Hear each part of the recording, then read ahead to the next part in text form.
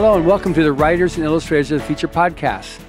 This podcast has all types of guests. We've got past winners, we've got judges, industry professionals, and it's all geared towards helping the aspiring writer and artist achieve their goal of becoming a published writer or artist. It was created in 1983, originally as a contest by L. Ron Hubbard, and has now grown to entrants from over 175 countries. Today we have a very special guest. He was a winner in volume 31. His name is Martin Shoemaker. Welcome, Martin. Thank you, John. Glad to be here. So you've become very, very involved with the contest since winning. Just it was funny when I looked to see when you were published. I thought you were published decades ago, and I found out, wow, it was only in volume 31 5 years ago. But you've become so involved with the contest, supporting it, helping on the forum, that I was a bit surprised when I went, wow, you're a relatively new winner, but you've got all kinds of things happening for yourself. So tell me about your career since winning the contest back there in volume 31. Oh, it's been quite an adventure since then. The contest itself got me opportunities to speak at WorldCon that year. We had several of our winners from that year. 6 of us, I think, were all at WorldCon that year to sign books and talk to people. I had already been having small amounts of publications prior to that, not enough that I crowed out. But since then, I have qualified for SIFA. I have had several stories now appear in different year's best anthologies. Particularly, my story today, and Paul, has been in now 4 different year's best and 8 different international translations. And it has become the basis of my first novel, Today I'm Carrie. And that was the Today I'm Paul? Yeah. Yeah. And you also had your book, Blue Collar Space, too, in 2018. Yeah, that was a collection of stories that have appeared in analog prior to that, and I reprinted them in that collection. I have basically my common universe for many of my stories is Blue Collar Space universe. It is near space, near future, hard science fiction. I like to think of it as stories following on in the tradition of the Apollo program. I get it. All right. So now with the earlier this year release of Today I'm Carrie, do you have more coming in that universe of Today I Am? It's a discussion that's going on with my agent and my publisher right now. I have some ideas for what the next book could be. We haven't yet settled on if we're going to do more in that one, or I've got some other universes that I'm working on as well. I get it. All right. So anyway, so I'm very excited to hear whichever way it's going to go. So since winning the contest, you've gotten involved quite a bit with the forum. Was that the Writers of the Future forum? Was that something you were involved with before winning and then just continued, or something that you adopted once you won? The forum, excuse me, is one of the contributing elements to my winning. When I first entered, the very first time, I knew basically nothing about the contest other than it had been recommended by Dean Wesley Smith and Chris and Catherine Rush and Jerry Purnell, who were all judges at the time. Of course, we've lost Jerry since. Right. They all talked about it as a good opportunity for new writers. So I submitted a story not really knowing what it was about at all. And 3 months later, I get a call from Joni telling me that story was a finalist. And I suddenly said, oh, maybe I better pay more attention to this. And so I looked up the contest and looked for information online, and I stumbled upon Brad Torgerson's blog post about when he won the contest and how amazing the workshop was and how amazing the awards show was and everything. And he recommended people get involved with the forum because at that time he was the admin for the forum before he had to go off and do stuff for the Army. Right. And so Brad led me to the forum, and the forum led me to some of the absolute best advice and also some of the best friendships and support I could ever ask for in this business. Forum basically, it ebbs and flows like any such place does. Sometimes we've got a lot of people participating. Sometimes it's got down smaller because once people win, they tend to find that, okay, the forum is so good, but now I need to work on the next level of my career. So they start looking for other places that they can get more information. Right. So we tend to have, as winners come along, they hang out on the forum when they can, but they're not as active as they are before they win.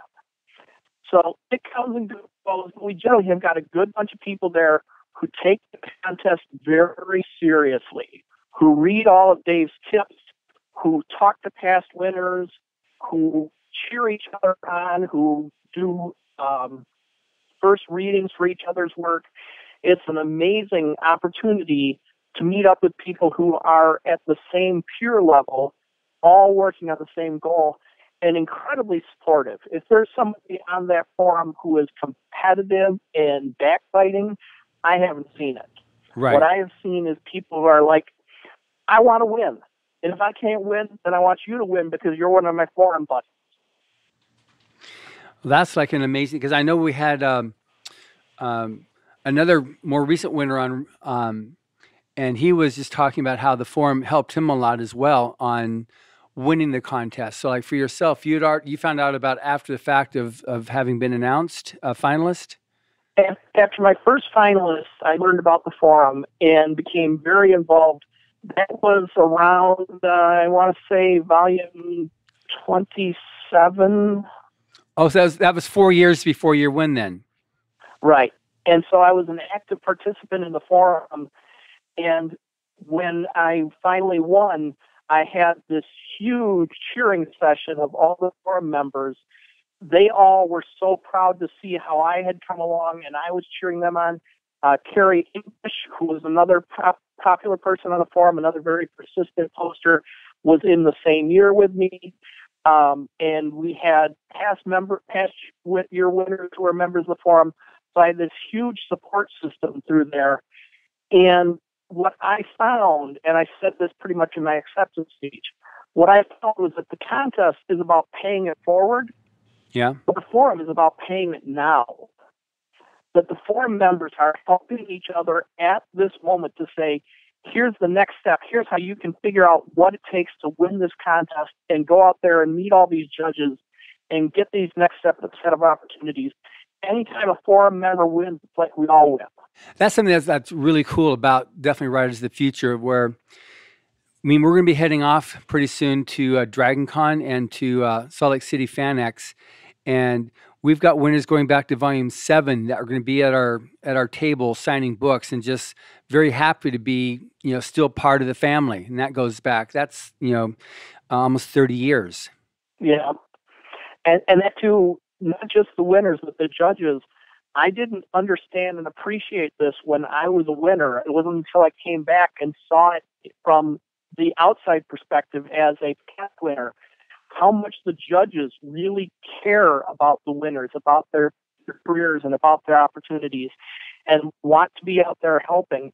Really is sort of a family feel to it. Exactly. But it's also interesting, too, that so many of our judges are either themselves past contest entrants who had pro'd out or who were winners of the contest. So it's, it's one of those, it's a continuing legacy that just keeps going. And obviously Mr. Hubbard started it and continues to fund it. But it's just amazing that the caliber of writers that are involved with this, as the judges and as winners like yourself and Carrie, you mentioned Carrie English, who are there to just really lend that helping hand to the next writer as you yourself continue to move up the ladder. Mm-hmm. Because those winners each year, to me, they're family. Yeah. And I get to know some of them better than others, but they're family. They are people who I know where they're at because I've been there. And I'm hoping that I'm going to see them where I'm at before too long. Yeah. That's really, really good. So what is like winning the Writers of the Future contest actually done for you? From yourself, just from a very analytical perspective. The biggest thing from my perspective, I mean, everybody gets different things out of it, But the biggest thing from my perspective has been the network of all these people who are trying to help me and who are cheering me on and encouraging me, that I can go to these judges and I can ask them questions and get advice and have them understand who I am, that they have to believe. I mean, first of all, the judges are some of the most incredibly helpful people on the planet anyway. Yeah. But especially when it comes to winners, these are people that they know have what it takes. And this is a lesson that I think that winners have to really internalize, especially today, because the contest gets more competitive every year. If you are winning the contest, you are writing at a professional level. You have what it takes. Yeah. And you might not even believe it yet, but the judges do. The judges, the contest, the past winners all understand you have what it takes. Now, nothing guarantees anybody a career. Anybody can find that, oh, their writing has gone out of style or they don't have the ideas that are popular. Nothing guarantees anybody a career. But in terms of ability, if you've won this contest, the judges know you are someone who can do the work, and they like to encourage that. Good. That's a very good point. And like you said, everybody's got a different takeaway on it, or a different aspect of that of a common takeaway. But it's something that we really pride ourselves on is that family that you're talking about, and just really helping people to actually make it forward.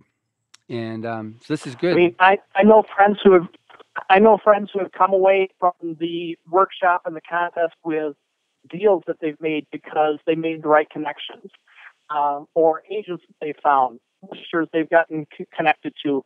So there's so many things that come along that are beneficial. I even this year got to co-author a book with Kevin J. Anderson, one of our best judges. And Kevin said, "Hey, I know Martin understands dictation software, and I need to do a book on dictation, but I don't use software. So, Martin, could you write this part of the book?" I have that opportunity because Kevin knows me, and Kevin knows me because of the contest. Right.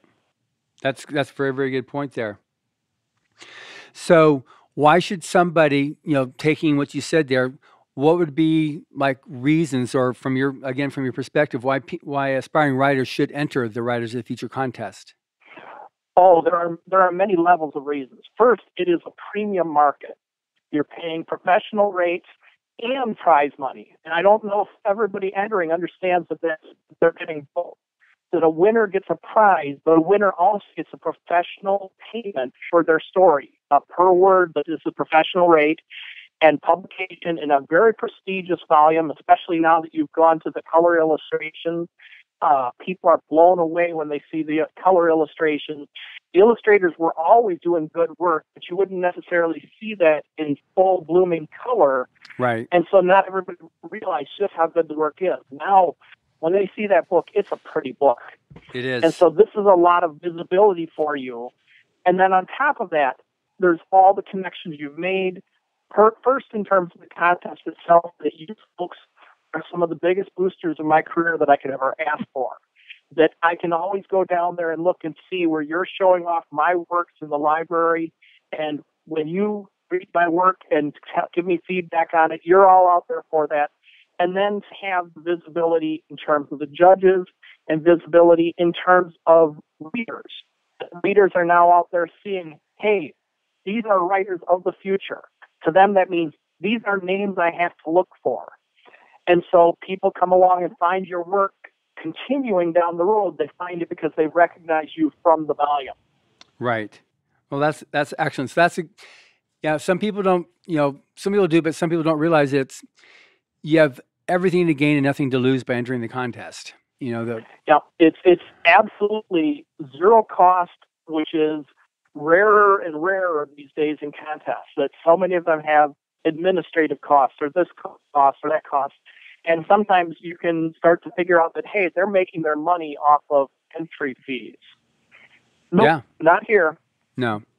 You're just trying to give us a venue to show our work. It's exactly what it was, and that was the original intention when it was when the contest was created back there in '83. I'm just curious, are you still in touch at all with Tung Chi Lee? Occasionally, I have watched her career largely through social media these days. That she's getting some good visibility. That she's now gotten connected up with and I will butcher the name. I think it's ASFA, Association of Science Fiction Artists, something like that. Yeah. She made connections with them at the Worldcon we were all at. So that's a good opportunity for her. One of the things that it was fun hanging out with her and the rest at Worldcon, but we were all writers, and she was the one illustrator there. So we had all these ways to connect up with all sorts of fellow writers, and we had no idea how you hooked up with artists. But fortunately, she is a very determined woman who went out and found it herself. Yeah, and it's one thing that's good now that just as an aside with Echo Chernick as the new coordinating judge, she's very active on the convention circuit, and she's as an educator and just as a graphic designer herself, she's very much on the social line. So she works a lot with the winners on how to connect up and making those connections, because it's so important what the writers have had for so many years for the illustrators to be able to adopt that. Yeah, Echo and Lazarus are amazing. I know Lazarus better because he tends to comment a lot on my social media posts. Yeah. I think Echo's not a social media type, but he is. But it's a team. Advice that they give in terms of how to raise your game, both in terms of your illustration and in terms of your professionalism, is just amazing for these artists. Yeah. Yeah, and it's one thing too that just I think right now also because of, like you said, we've changed the format of our book, so now it's a trade paperback, and we've got the color plates in front of the book, so people can really see the caliber of artists that are winning this contest. It's going to be now with the illustrators, as it has been for a while with the writers, that there's only 12 winners that can get published in the book. Sometimes there's a finalist that gets published, but pretty much it's 12 winners. And we have so many entrants. So now we have the other categories now that come in where we issue certificates to the semifinalists, and people are now using that in their resumes as they're a semifinalist, a finalist, and that takes the work out of the slush pile as well now, because it's known that the quality of work that Rise to the Future receives is such that if someone's either a winner or a finalist, it's worth looking at. Yeah, and Dave is very, very blunt about that. If you follow Dave's tips and Dave's discussions of the contest, basically the rules you set up are he gets to pick 8. That's it. Yeah. If he gets more than 8, which are absolutely professional quality work, he only gets to pick 8. And then the judges only pick 3 of those. So a finalist is somebody who Dave would have been very proud to publish in a book with his name on it. It's just that for those 8, 3 of them, the other judges like better. Yeah. And when it comes to semifinalists is, Dave says, this is somebody who I'd have been very happy to publish their work, but I only got to pick 8, and so I had to come up with a way out of, let's say it's 11 that quarter. Out of 11, I had to find a way to pick these 8 over these other 3. But that means that a semifinalist is somebody that Dave would have happily published in a pro market. So semifinalists and finalists are absolutely publication quality stories. Exactly. And so that's what people need to realize too, that either they're not in the book, if they can put that onto their resume, that it's going to do them so much good as a point of introduction for their stories. Yep. So I'm just totally disrelated subject. When somebody finds you on Facebook, it's got the UML guy. Can you explain that a bit, please? That's my other life, my day job. I'm a programmer in my day job. Unified Modeling Language, UML, is basically blueprint language for software. And I am a professional in UML. I have courses for this. I've taught courses for University of Michigan. I've taught courses for Microsoft. I've taught courses for probably 60 or 70 different companies on drawing blueprints for software. Curiously enough, I often use the same blueprint language for mapping out my stories. Wow. Because it's not just about code, it's about things in a system that do things and interact with each other. And it's about the motivation of the users using the software, what they're trying to accomplish. Well, a story is all about motivations. A story is about things that happen. It turns out that in a lot of ways, my two jobs overlap. That software helps me think about structures and systems and how they behave, and fiction lets me think about what people want and what they expect and how they respond to things. So there's really a lot of feedback back and forth between them. Wow, that's very interesting. Because I went and I looked at, okay, so what's UML? It's obviously it's something. And then I read it, I'm like, okay, good. This is another question I'm going to ask him so that he can give me a very much, okay, how does this relate and stuff? So I knew that you're a brain on the subject of programming. You're not just writing code, you actually write code and how to make code type thing. Mm-hmm. So and so it's basically ways of drawing pictures to capture what somebody wants to happen.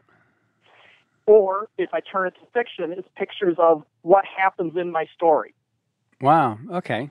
Well, that's very interesting. So with this then, how does somebody get a hold of you? That's I was trying to, okay, how do I put this here? And then I saw that, okay, I got to get this question answered before I go into this. How, if someone wants to reach you, how do they reach you? Shoemaker.space, my website. Okay. Also, you can find me on Facebook as Martin L. Shoemaker. There's probably other Martin Shoemakers on there, so make sure you include the L. I'm pretty reachable through both of those, and also, of course, through the forum. Absolutely. Now, on your Facebook page, if they find the right one, it has the UML guy is under your name, right? Mm-hmm. Good. That's where that. Yeah. Basically, I had a consulting business where I was trying to just promote just the design side of software, and that's the UML guy. Oh, okay. But then I use the UML also in my day-to-day work. I get it. All right. So, I guess the last thing is one of those wrap-up questions. Any other stuff that you wanted to say or that you thought would be important to discuss on talking to aspiring writers and artists who are listening to this podcast? The biggest lesson I wish I had learned sooner is not to give up. And obviously, sometimes you're not going to give up and you still won't make it. But I gave up and gave up and gave up for years and years and years. And when I finally gave up giving up, which was specifically because of this contest, when I managed to have a finalist my first time entering this contest, that's when things started changing. When I said, wait a minute, maybe my biggest failure is not my talent, it's not my ability, it's not my ideas, it's that I just don't try hard enough. And so this is one of the reasons why I am very, very, very grateful to the contest and so happy to help you folks out. Because when I was basically drowning and getting ready to give up again, you threw me that life preserver. Right. You selected that story as a finalist and said, hey, you can do this. Well, that's a very good story, and that's a very good message to people to get, because a lot of people do. They throw in the towel way too early. They don't give themselves the fair shake and realize it might take. Well, we had one winner this year, 47 times he entered before he won. Another person had 25 times. So it's some people just have to really just work it and work it and work it, and they persist. And some people like, Rob Sawyer, Kevin Anderson, they pro'd out before they had a chance to win, but they were definitely making a steady go of it as an aspiring writer. Same thing with several of our other judges right now who are pros now that, they worked their way up the line through Rise of the Future, and some of them proed out. Some of them actually were winners. The Dave Wolverton was, Eric Flint was, Sean Williams. So we have, probably half a dozen more like that who they did like you did. They just didn't give up. They kept on going. Mm-hmm. So that's awesome. Well, thank you very much, Martin. It's been a pleasure having you on the show. And thank you all for, thank you, John. You're welcome. And thank you everybody for listening to this podcast. It's something we've been doing now we started in April of this year. It's something we want to be able to give that little extra helping hand to the aspiring writer and artist so that you don't give up, so that you do make that extra go at it to reach your dream as a writer or an artist. Okay, Martin, thank you very much. Thank you.